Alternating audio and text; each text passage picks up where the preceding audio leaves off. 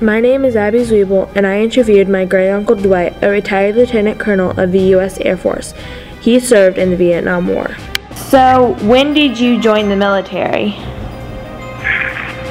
I joined the military as a result of going through ROTC at college. I graduated in 1959 and was commissioned. Didn't get to go into active duty until March of 1960. When did you retire from the military?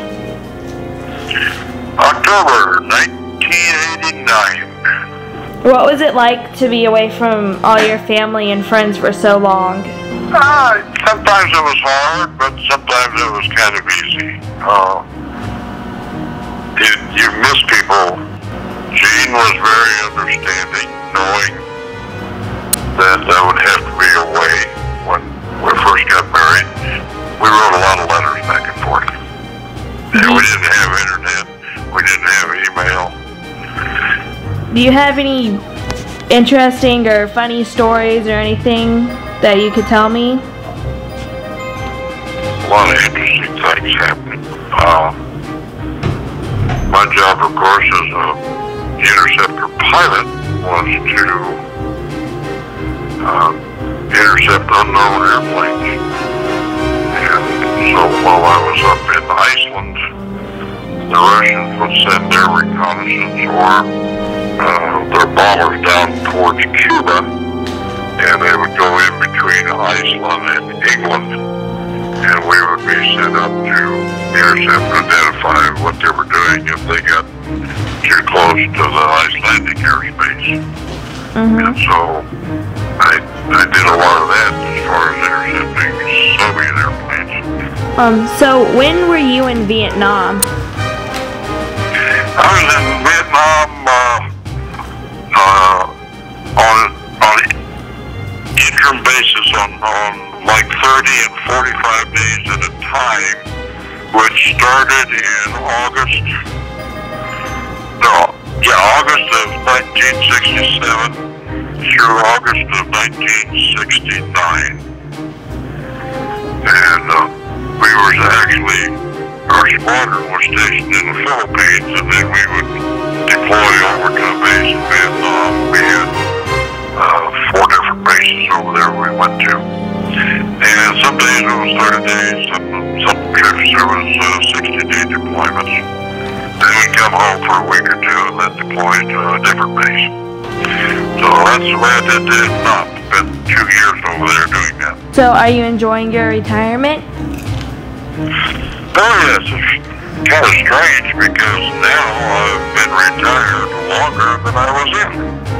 So, yes. Do you sometimes miss some of the action that you probably got? Like some of the exciting things that happened? Oh yeah, I miss flying a whole lot. What made you want to join the military? I wanted to fly, and my mom's brother, my Uncle Roger Wolf, was a Navy pilot. He was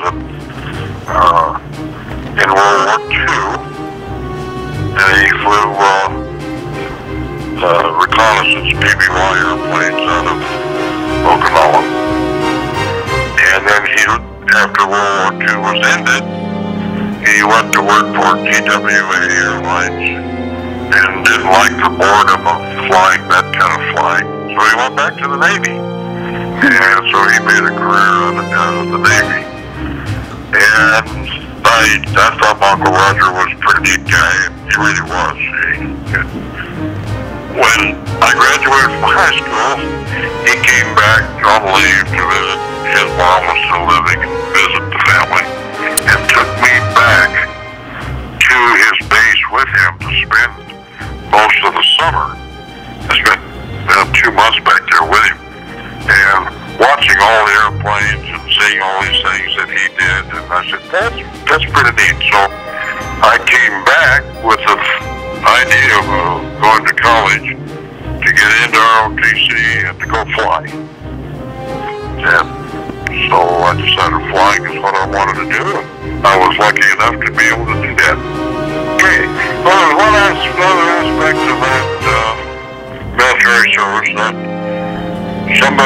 do something to keep this nation free. There's always enemies that you have to be on the watch out for. I'm a very patriotic person. I believe in the freedoms of the United States. There's no other country in the world that has the kind of freedoms that we have. So, I guess that's the other part of my question. Why did I stay with the military? Because I could have gone out and flying for the airlines, and I decided not to. My uncle is now retired, and I am very proud to know that he served his country, and I am glad to know that he made it out of there safely.